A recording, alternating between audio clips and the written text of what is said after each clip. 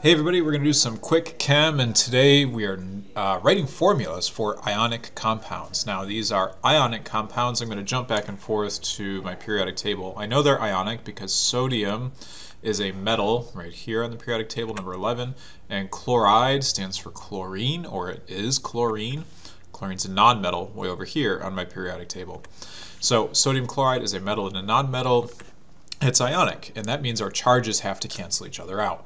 So to write formulas for ionic compounds, we start by just getting their symbols. So sodium on the periodic table is Na, number 11, and chlorine is Cl, number what, 35? No, 17. 35 is not chlorine.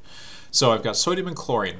Remember, on your periodic table, every column shows you the charge, the oxidation number for that element. So sodium is right here. It then, in column 1, is going to be a +1 charge. Chlorine, way over here, is in column 7, so it will be a -1 charge. Remember, these are your valence electron arrangements. That's in a different video.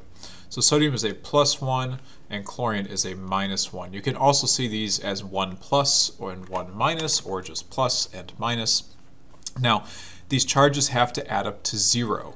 So I've got a +1 sodium plus a -1 chlorine. So our formula for sodium chloride is just NaCl, because that +1 cancels out my -1 charge. This is a neutral compound.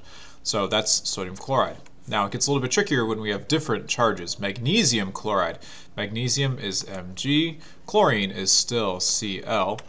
If we go back to our periodic table, magnesium is right next to sodium. It is number 12 on the periodic table, right here. In column number 2, it has a charge or an oxidation number of 2+. Chlorine is still a -1, so now let's look at how we cancel this out. So I've got a 2+ here and a 1 negative here. In other words, I've got 2 positive charges and only 1 negative charge. I need more negative charges. There's more than one chlorine in the world, so to get that negative charge up to a +2, we can double it. So I'm going to say, instead of 1 chlorine pairing with sodium, or 1 chlorine pairing with magnesium, we're going to have 2 pair up.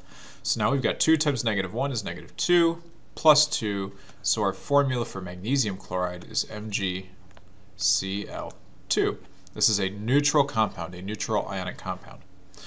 And still trickier, magnesium nitride. Now, I've still got magnesium, and it's a 2+. Nitride is nitrogen, so let's come over here on our periodic table. Nitrogen, right here, number 7. So it has a 3 negative charge. So we need to balance these charges out. So we've got N with a 3 negative. One of the easier ways to get your charges balanced is just a little trick. I call it flip and switch. I don't know what other people call it. But if you take the quantity, your oxidation number quantity from each atom, and put it down as the subscript for the opposite.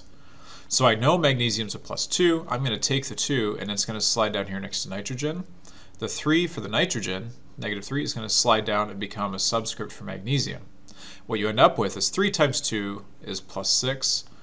We're going to add that to 2 times -3 is -6, so this is 0. You can take those charges and switch them, the crossover.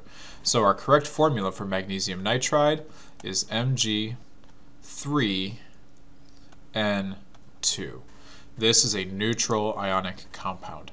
So that's a quick overall. These are only the main group ionic compounds, but the process is the same for other stuff like transition metals, polyatomic ions, and we'll have other videos on that. But hopefully this is helpful to kind of see those worked examples. If you have questions, leave comments, or yeah, I guess that's the only thing you can do. Leave comments. I'll see you in the next video.